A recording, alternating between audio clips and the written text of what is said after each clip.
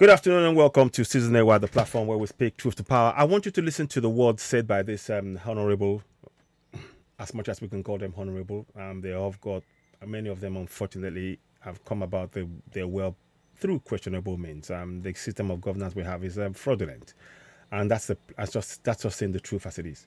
Listen to what it says here. And I want you to please key in on the words I said here. It's very, very important. I shared it yesterday. I was looking at this again a lot. This time, in depth. Here we go. By pleading with you, sir, as you go up to the villa, that basic education, that through you, I had the opportunity to chair that committee, is still in big trouble in Nigeria. Education is still broken. Education is still broken. That's the word that's going to be the top part of what this broadcast, when you see it, is going to call education is still broken. When basic education is broken, there is no way secondary education will not be broken. And there is no way the tertiary education will not suffer the same fate. Please do all you can for our children, for our future, for our communities. 5 minutes outside any state capital is rot, dilapidated buildings, schools without teachers, primary schools without water, no play field, no toilets. In this country, you see, they know. You see, they know. See, they do know. Like I was saying, they all know. Are you hearing him? No toilet, no water, no roof. He said that was me talking in the background over it. But I wanted to just bring this to you because it's very important to raise this point. Saying it. Let's go. That is, we need a referendum. Thank you very much. Honorable Luke Ihonvbere. So you see, that is a major problem that was raised by that honorable.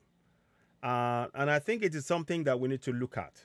I'm putting the flag here because I believe in Yoruba Nation. Yes, don't get me wrong. I know we're in Nigeria, and I'm a Nigerian as far as that is concerned. But this is my aspiration. What I'm wearing is my aspiration to reach Yoruba Nation and the flag. So it's a deliberate reason I'm saying that. And it's because the system has failed us. You had the woman, the man said, the House of Reps. The schools are in bad shape. It's terrible. I don't know what your thoughts are on it. Leave your comments. Listen to it. Watch what the Honorable said. I'd like to know his name. I've forgotten his name. I'll see if I can find that out for you and put it out there so you can see that these are the real things that we need to focus on. So the Ninth Assembly has failed on the basis of the education for our students alone. He said the primary school and the secondary school and the university is all broken. The entire system is broken. I don't know how you see it. You're watching Citizen Air, the platform where we speak truth to power. You can see that I've got the flag behind me showing you that that's where my heart lies, in Yoruba Nation. But I'm very, very. I recognize that we're currently in Nigeria, and the goal is to work for our people to participate in their governance and begin to hold people to account. Because it's only by holding them to account and ensuring that all of the things that they're supposed to do, we hold them to account to ensure that they fulfill it. And then insert within that constitutional referendum. It's only then we can achieve Yoruba Nation. Without that, we can't. But these are the reasons. The poor education is why we're going for Yoruba Nation. And it's explained in the House of Representatives. It is put on the table, laid bare.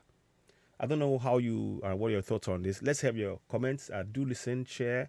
You're watching Citizen Air, the platform where we speak truth to power. Our Battletron. Please do share. What are your thoughts? Leave comments. Thank you very much. Bye for now.